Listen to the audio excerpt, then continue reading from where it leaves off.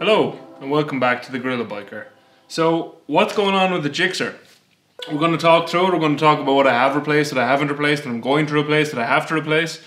And we're also going to talk about a few really nice people who've helped me out recently on this bike. So basically, yeah, I suppose let's talk about the damage.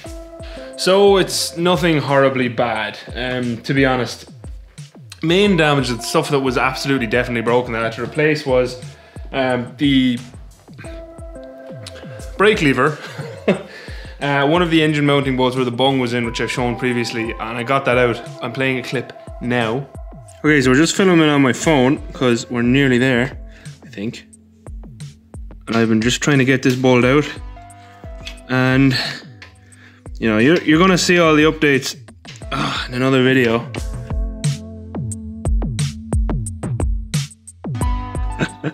That is one of the most beautiful sights I have ever seen, folks. That is what we call success. Oh, that is... Yes! Oh my God. I can't believe I did it. That was the worst part about crashing the GSX-R is this bolt. I don't even know how long I've been out here. I have no idea, but I got it out. I got the bendy bolt out. It would have been a lot easier to take out if it wasn't for the fact that it's like so super deformed there at the top and whatever else, but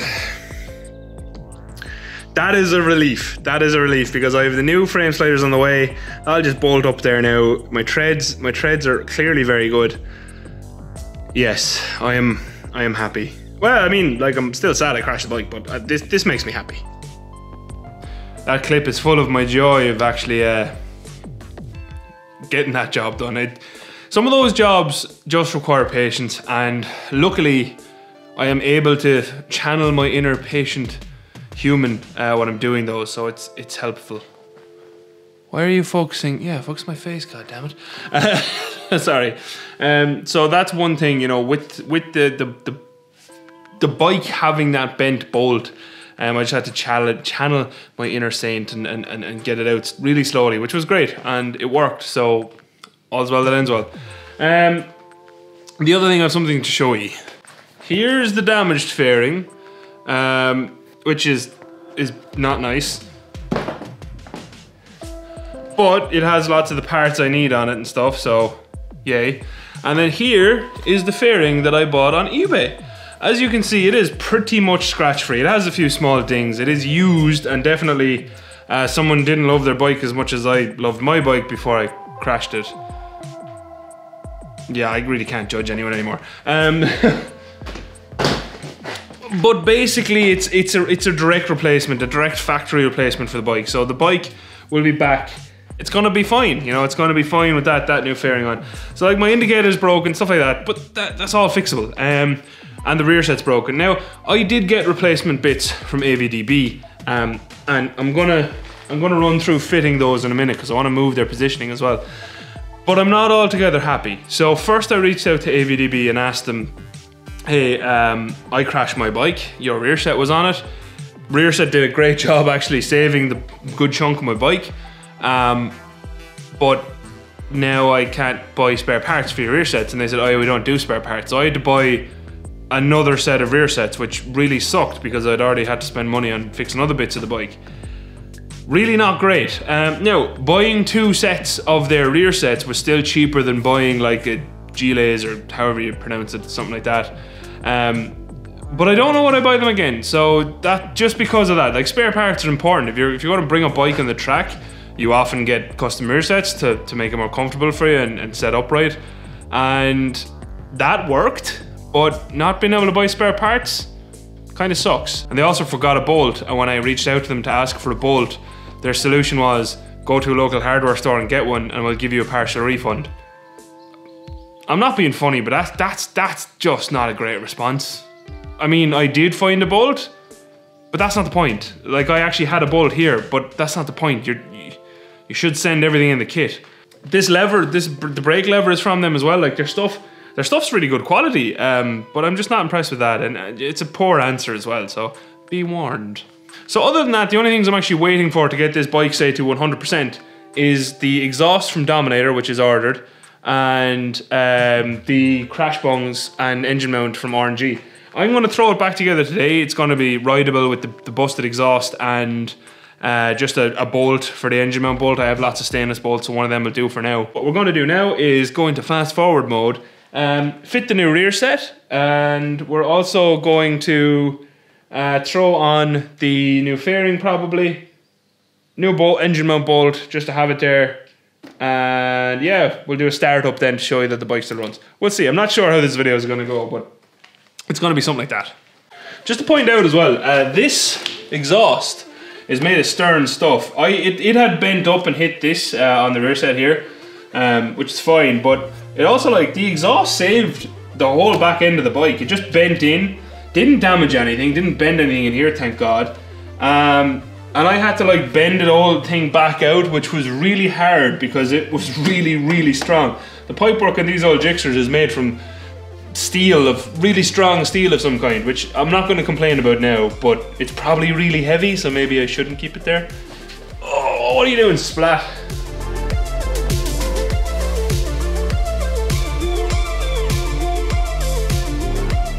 So this here is the hanger I was talking about, hanging back a bit lower. So that's what we're going to do here. Just put it one more rung down, and I'll tighten everything up with blue Loctite, like I did last time. I just kind of took out one bolt at a time and re-Loctited everything up. I don't think this plate got bent. I think it was just the other one. So I don't think there's any harm in reusing that plate that's actually mounted on the bike. And this is the bolt. This is supposed to come as like a bolt you can mount from kind of like either side, but obviously I don't have that option with this one. I have to mount it from you know, like this side only now. I have to literally have it in there beforehand, so now it can't come out because the bolt they're supposed to send didn't come, and there was no option to get it here, which is a bit sucky, but you know, what can you do? Oh, I just noticed this bit's bent as well, actually, so I'm going to take that off and fit the new one of them that came too. So there's a little foot, this little foot here that comes with the comes for the master cylinder, and looks like the one I had on there originally is actually after getting, yep, bent, which is okay. We can fix that. So I'll spin that one off and fit the new one, and we'll get everything sorted again. Not that it really matters. I can probably use the bent one. I might just use the bent one. Yeah, I might just use the bent one altogether. If I need to change it, I can change it.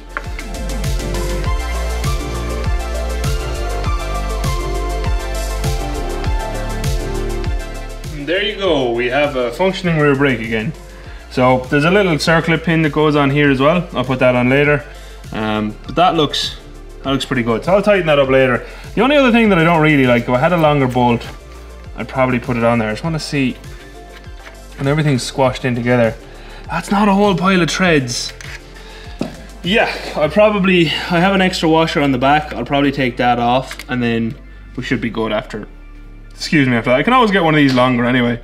It's not the end of the world, but that's kind of that little job there done. So this is the total damage to the exhaust. It's not terrible. It's not good, it's not terrible. So that's kind of, it still works, it doesn't seem to leak anywhere.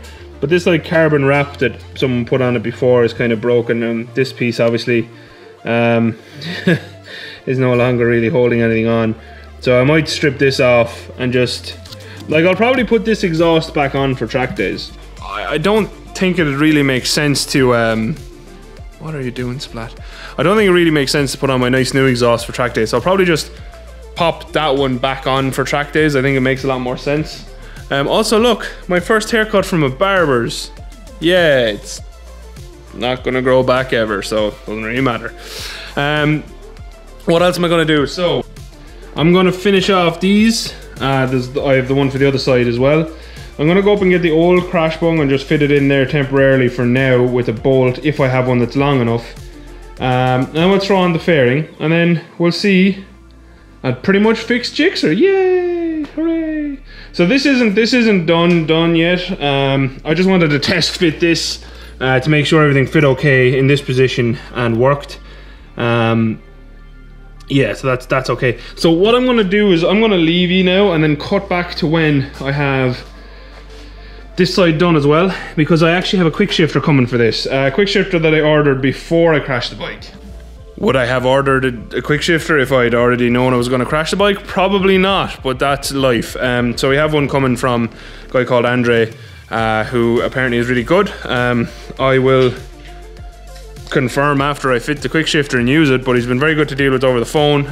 Has shipped it even before I paid him, so we'll get him sorted. I'm gonna go up to my house literally and pay him right now, even though I'm broke. And I have one more thing to tell everyone before we go. And so just so no one calls me a liar, we'll start the bike. So there's no choke.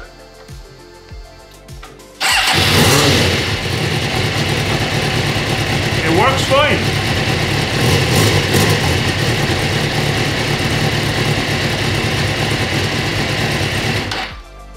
So yeah, the bike seems to be working absolutely fine. It runs. Obviously, I won't know how it runs until I get out on the road. I do have a new set of float bowl seals just in case I need to redo the float heights. I'm really hoping that they didn't take a bad enough knock to be affected, but we'll see. If I need to redo them, I need to redo them. It's not the end of the world. But basically, that's the update in the Gixxer. It's coming back. A lot of people have been asking me what's the story with it. So I said to make this quick video. Just to show you that I have the parts coming in. They're not all here yet. The Gixxer will be back in the road. My plan is to be back up on the 19th of July to Mondello to rectify my mistakes. But the actual, a larger point of this video was to tell you all about some interesting news. When this comes out, I'm likely already gone to America for work for 3 weeks. So hopefully I will still have videos coming out. I'm actually not sure will I be able to edit enough in time before I go, because being sick and stuff kind of really messed up my timelines, as my patrons will confirm. If there's any here, please confirm in the comments that my early access is usually like at least 2-3 videos, and I have, as I'm shooting this video, none up there because I'm just literally trying to stay ahead of myself. But yeah, work sent me over there for 3 weeks. The plan is to rent a bike and make some vlogs in America while I'm there. That would be really cool. I'll be around North Carolina, in the east area of it, so like near Kinston. If anyone who watches the channel is near there, let me know. Maybe we can go for a spin. But I also do plan on getting up to West Virginia during my stay there to visit a friend who I have never met in real life, so we'll see. But yeah, that's one thing. And number two, I know there's a lot of people worried about this. You're all telling me, don't go on the track again with road fairings. And you're right, I agree with you. I don't want to damage these lovely road fairings. But I didn't have a choice until a very nice fella called Kyle, Kyle messaged me and said, hey, I have track fairings for the SRAD. Do you want them? And offered them to me for free, just pay postage. So of course I jumped to that opportunity. He also sent me a tank and some other bits for the bike. They're not here yet. But I can't explain to you, Kyle, how much that meant to me. Yeah, I don't know. I don't know how to say words to say thank you other than thank you, but genuinely, yeah, things like that you do for people, you don't realize the effect they have on them. It's obviously I'm gonna have those track fairings fitted for the track, and my plan with those track fairings. And by the way, Kyla has his own YouTube channel, has his own Instagram and stuff. I will leave all of the links in a pinned comment and also in the description. If you have any interest in bikes at all, just go give the guy a follow. You know, boost him up for me. I have no other way to pay the guy back at the moment because I'm already broke from buying stuff for the bikes. Literally, did not plan on crashing it. So yeah, as to help my thank you, go boost up his channels and stuff. I know how hard it is to grow from the get-go, so go give him a hand. And my plan with those fairings, so what I was already gonna do is with this fairing, as soon as I found the replacement, what I had planned on doing is putting stickers across the damaged places for charities. So, you know, charities stickers and put them on the fairing. And then the other plan was to, you know, have a vote on my Patreon every month and donate X%. I don't know what that's going to be yet. Donate X% to one of the chosen charities every month. Now, there's a couple of charities I've reached out to, and I want to just cover the track fairings with stickers for charities. Link them all in my description. The ones that mean something to me. I have a few already, but I won't say anything yet because I want to make sure they're all okay with me sticking them up on the channel. So I've reached out to them. But if you have any charities as well that you have in mind, obviously it's easier for me to contact Irish ones. So if you're in Ireland, let me know. Basically, when the Jigsaw goes to a track day, I want it to be advertising charities. So if people take pictures of me or you see me on one of my cameras or whatever else, that's what I want it for. You know, maybe bring it to some events like that as well. We'll see. But that's my plan. So yeah, I don't know where I was going with that. But basically that's the entire plan of the Jigsaw. It's going to be fixed very soon. It'll be back in the road. You'll see it in videos again in its road fairing setup. And then the track fairing setup, I want to make it like a charity bike essentially, and donate X% of my patronage every month to one of them on a cycle. And we'll see how that works out. I haven't decided all the details yet, but I'll talk to my patrons, see what they think.